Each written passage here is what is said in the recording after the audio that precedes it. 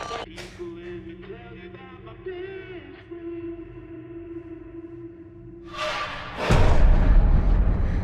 Fandango, I'm Aubrey Plaza. And I'm Gabriel Bateman. In honor of Mother's Day and our upcoming horror film Child's Play, we wanted to pay tribute to 5 horror moms. Oh, Wendy Torrance from The Shining. She's played by Shelley Duvall. She's such a good mom because she protects her son, and they're in a very large hotel, I do remember that. And then there's the ice maze part. Moms don't like to be cold, so any mom who would sacrifice going to an ice maze for their son, that's a good mom right there. And she fought an axe with a knife, which is not a fair fight. Not at all, but good. She was just doing her best. Rosemary's Baby. Yep. Wow, Mia Farrow. When mothers have a child, you get an inner strength that allows you to like lift cars and fight the devil. And I just love her pixie cut because she looked cool while she was doing it. Moms that fight the devil and still can look cool while doing it are good moms in my book.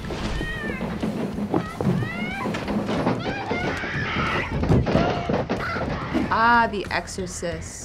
Now this is one of my favorite mothers. Chris McNeil, played by Ellen Burstyn, who I love, and I know you love too. You read her autobiography when you were 5, right? Right. Her daughter was becoming possessed by the devil, and she had to deal with a lot of throw up.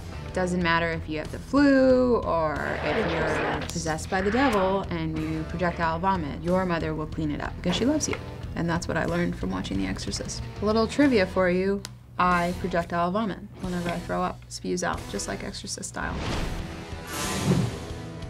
Next up, we have Poltergeist.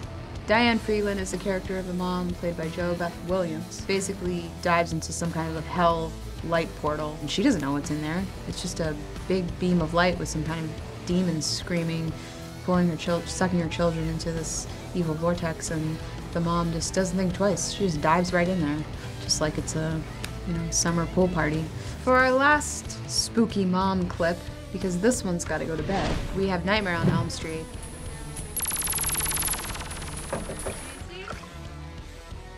What, Mother? With Marge Thompson. Wow, you're so smart. Thank you. You did your homework for once. You raised me well. I did, didn't I? She protects her child by setting Freddy on fire. Well, that's why Freddy's after her child. He's dead, honey, because Mommy killed him. Okay, so she asked for it.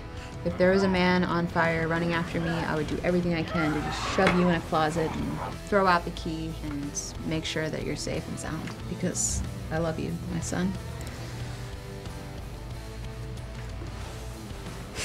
Now, go to sleep. Good night, Andy.